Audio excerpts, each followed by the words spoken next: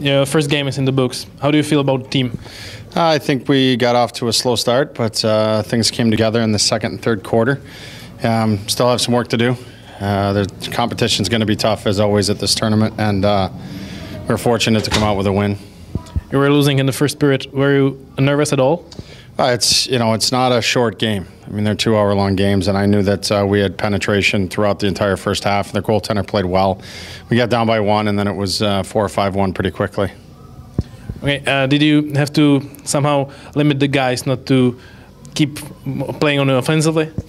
Well, I mean, anytime you get up by a few goals, it's you don't want to change your game, but at the same time you want to continue to not power it through, but slow it down a little bit and take it back, which is what we did when we get up in the fourth quarter there.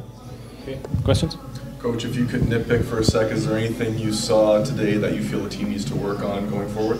Oh, I think just team defense at this point. I think that our back check was a little overzealous, and we got a little deep on our back check. So I think that we need to just pay attention to where we're at. We have rink awareness on our back checks and back pressure, and overall team defense, we got a little sloppy there in the end.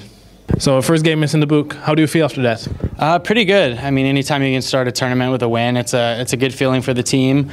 Obviously, they're a little rusty. There are some things we need to work out as a team for sure. I think we would have liked to win by a little bit more, but either way, it's always good to start a tournament with a win. You won the game 10-3. Was it that easy? I felt like we had control of the game for most of the game. I mean, I thought we had our chances. We had a lot of shots. Credit to their goalie. I thought he made a lot of saves, and credit to the GB team for, they scored a couple in the second half. They were resilient. So, I don't think the score indicated how good the game was on our end. I thought we controlled the puck for most of the game. So I wouldn't call it an easy game, but it was a good match for our team. You yourself had a great game with a few goals and some points. Would you get any better? Yeah, I mean, a good start for myself. I mean, more just with my line. I get to play with junior kiddies, and I've played with him in past world championships, and he's a phenomenal player, and he kind of made it look easy for me out there. He gave me a couple tap-ins, and anytime you can start with a couple goals, it definitely feels good, and I felt like our line was getting some chemistry going, so I was happy with that. I asked the question yesterday, but I have to ask it again. Is the goal your only goal? Yes, absolutely. That's why we come all the way out here. Nothing felt better than singing our national anthem last year at the end of the tournament, and that's why we come out here to do this, is to win the gold, and that's absolutely the expectation. We feel like we have a really strong team, and that's what we came here to do. Okay, any questions?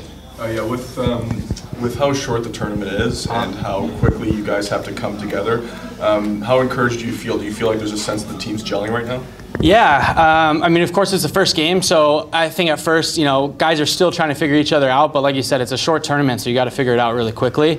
We were fortunate enough to have a couple days before this to practice and kind of feel each other out, but the quicker you can gel as a team, the better, so it's good to get a game like that where you get a win and get guys playing together and feeling off each other, but absolutely, it's really important right off the bat to kind of get good chemistry going as a team.